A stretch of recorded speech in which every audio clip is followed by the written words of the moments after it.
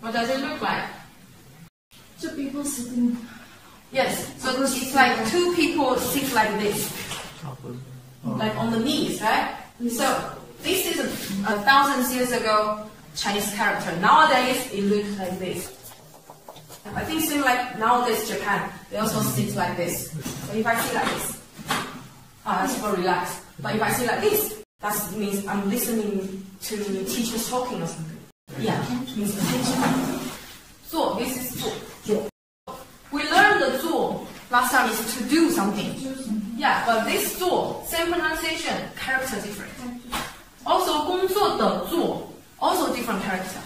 So that's why you have to learn Chinese characters to help you in the future to learn faster.